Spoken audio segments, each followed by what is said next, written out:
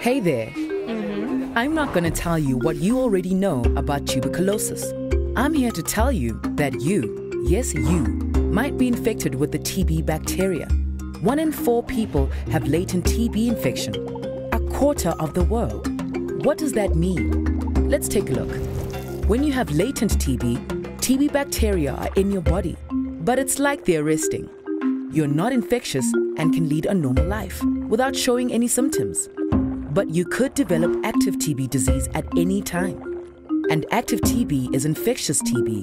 You can spread it simply through breathing and your close contacts, children, family members, and co-workers, especially those who are sick, are at high risk of getting TB. By treating latent TB infection, we can shield millions of people from developing active TB disease. It's the only way we'll end TB.